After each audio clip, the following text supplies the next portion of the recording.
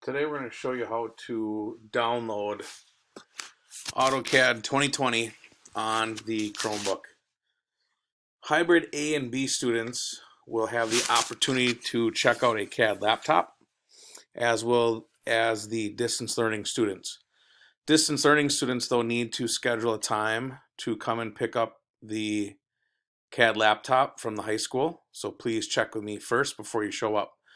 If not, you must then run CAD through the Chromebook, and this is how we're going to do it.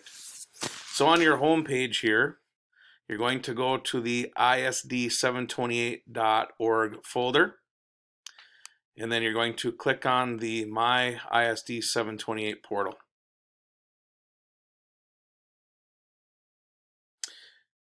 I've already launched mine once, so it's going to ask you to do your normal login.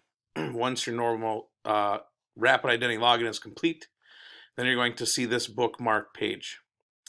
The AutoCAD program is underneath the Industrial Tech AWS Lab apps. So we're going to click on this icon here. Please note that there's a Learning Graphics tab that also looks identical, but please make sure we're at the Industrial Tech one here. Click on that.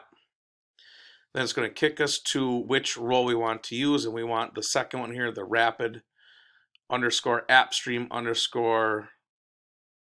_SAML_IT. Click sign in. Going to open up a second page here, and then here is the list of different resources we have available for students. The one we're going to obviously run for class is going to be the A for AutoCAD here. Click on that, and now you wait. This is going to be a very long process. My session claims it will be less than 2 minutes, yet I can tell you for most of you it's probably going to take 5 to 10 when you open this up originally.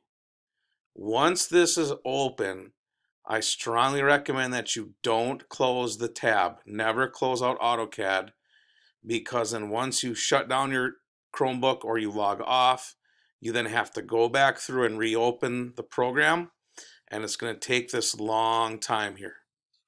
So we're going to cut this video off now, and then once AutoCAD's loaded up, I'm going to start another video to kind of show you what's next to do.